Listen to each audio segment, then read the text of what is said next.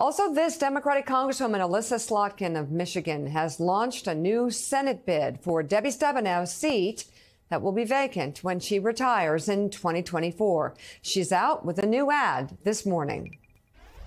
This is why I'm running for the United States Senate. We need a new generation of leaders that thinks differently, works harder, and never forgets that we are public servants.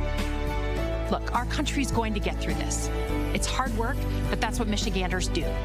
We need engaged citizens and principled leaders because together, there is no problem we cannot solve.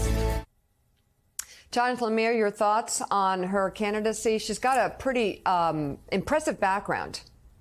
That she does, and a compelling message so far. She, of course, a veteran and worked in the intelligence agencies. So far, though, it's interesting. This is an open seat, as we were just talking about with the state senator a short time ago. But so far, more potential candidates are opting against the bid than jumping in, potentially helping Congresswoman Slotkin's efforts. We have a number of folks who have said they won't do so. Governor Whitmer has said she's not going to chase this.